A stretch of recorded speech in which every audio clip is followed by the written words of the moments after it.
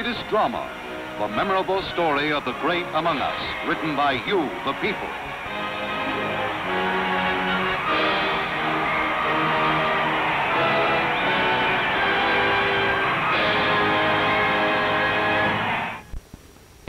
This chapter, Man Against the Sea. The story of Kurt Carlsen, skipper of the Flying Enterprise. January 1952. In New York City, a ticker tape parade for a hero of the sea. Captain Kurt Carlsen's great fight to save his ship, the Flying Enterprise, had thrilled the world.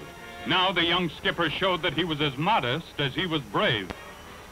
I wish to use this opportunity, and also, if it was possible, to share the city's welcome to a lot of people, a lot of gallant people I think that deserve a lot more credit than I do. Like the passengers of the Flying Enterprise, who obeyed my almost inhuman order to jump into an angry sea. Those were women and small children. We had to do it, and they did it without hesitation and without fuss.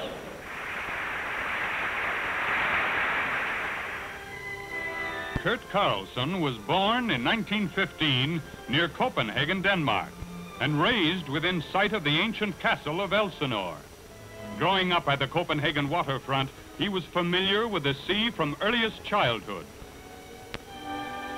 Becoming a sailor when he was 15 years old, Carlsen served his apprenticeship on square riggers. One lesson of seamanship he never forgot.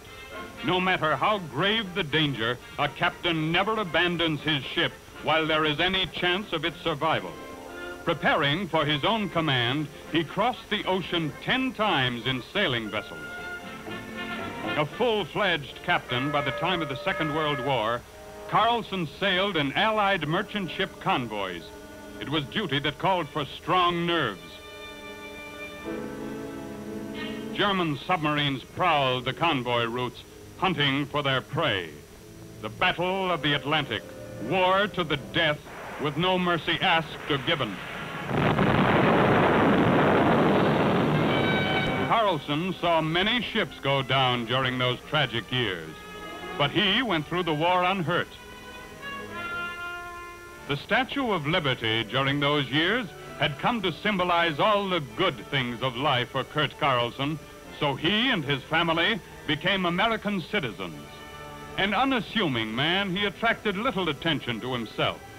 With the return of peace, he sailed for an American shipping company and neither expected fame or wanted it. Then came December 1951 and the worst Atlantic storm in 25 years. Into the teeth of the storm sailed Captain Kurt Carlsen and the Flying Enterprise with a cargo worth $2.5 million. Battered by huge waves, the ship's deck cracked open. Then a mountainous wave almost broke the vessel in two.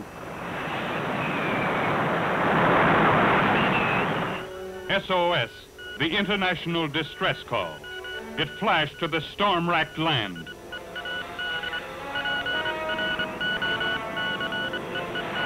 Picked up by radio antennas, the call for help was transmitted to vessels in the vicinity of the Flying Enterprise. Ship disabled. Proceed at once to assistance of passengers and crew. Rescue at sea.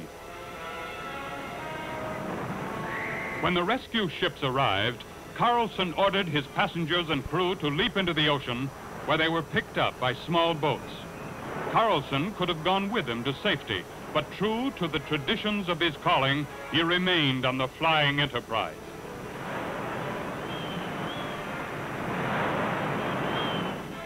Reaching the United States, the survivors told the story of the heroic skipper's decision to stay alone on his ship, hoping that somehow he would be able to bring her to port.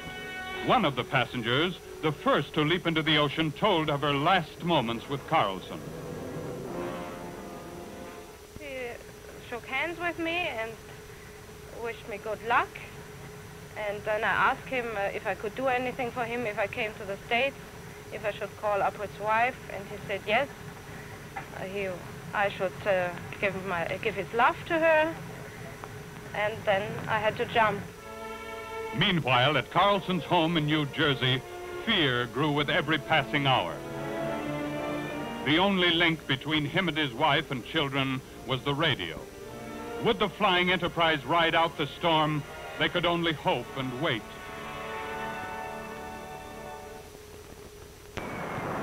Several days had passed since Kurt Carlsen said goodbye to his passengers and crew and began his lonely, dangerous vigil on his storm-battered ship. A United States destroyer sped toward the scene. Her task, to stand by the flying Enterprise and rescue the intrepid skipper if his ship went down. Reaching the freighter, the destroyer men learned that what Carlsen needed most was food. By canister, it was fired across to the cold, hungry man on the Enterprise. The tugboat Turmoil set out from Falmouth, England, racing time and the storm in an effort to tow the flying Enterprise into port. By now, the entire world was aware of Kurt Carlsen's gallantry. Millions prayed for the success of the tugboat's mission. The flying Enterprise was listing perilously when the tug arrived. Still, Carlsen clung to his ship, explaining simply that it was his duty to the owners. He was joined by Kenneth Dancy, mate of the Turmoil, and the tug began the long haul to England. The world breathed a sigh of relief, expecting a happy ending to Carlsen's brave story. Then another fierce storm. The tugboat men worked feverishly to secure the tow line, but the storm was too heavy. The line snapped, and the flying Enterprise rolled helplessly in the sea. To Carlsen's home in New Jersey went the bad news. Mrs. Carlsen had been timidly optimistic when the towing began. In this latest misfortune, she showed courage almost equal to her husband's. We're trying to be as brave as he is. This is very hard.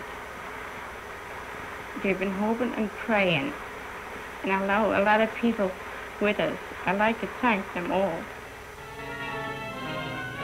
Back on the flying Enterprise, the drama rushed swiftly to a climax. The ship listed almost flat on her side. Carlsen and Dancy could only get about by crawling on hands and knees. And once Carlsen had narrowly escaped falling overboard. After days of exposure to the winter storm, the men were at the point of exhaustion, and the flying Enterprise couldn't remain afloat much longer.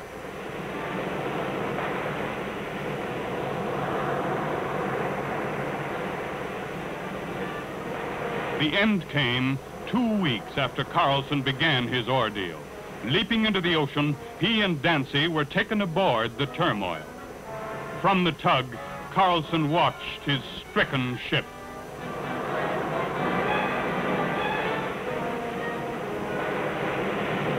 Her last bitter hour had come.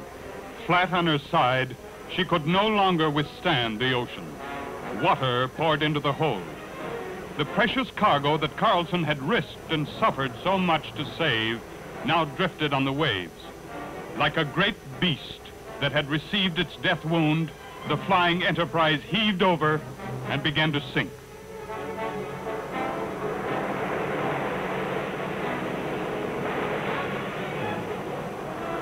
Farewell to a brave ship. She went down slowly, ending a great sea drama. From the Turmoil, her skipper waved goodbye.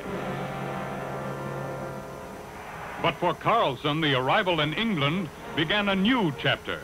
His parents had come from Denmark to meet him. Cheered by huge crowds, the hero was asked what he intended to do next. He replied,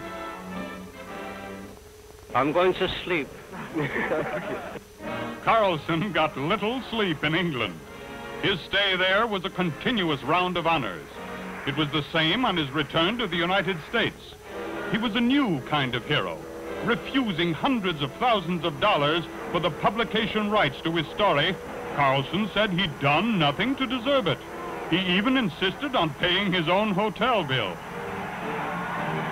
After an enormous ticker tape parade in New York, a roaring reception in Carlsen's hometown.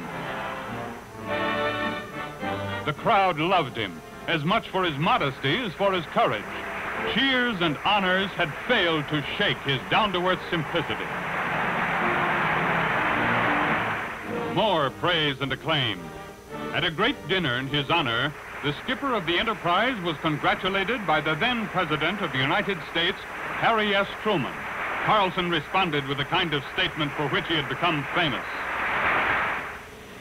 My little hardship out there was actually a privilege to me because I was merely trying to protect a little piece of United States under the American flag.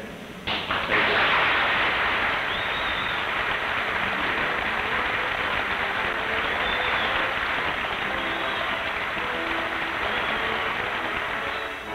Tiring quickly of speech-making and praise, Kurt Carlsen went back to the sea. His new ship, the second Flying Enterprise. The vessel displayed a proud captain's flag, for the name of Carlsen had become forever symbolic of modesty, devotion to duty, and highest courage.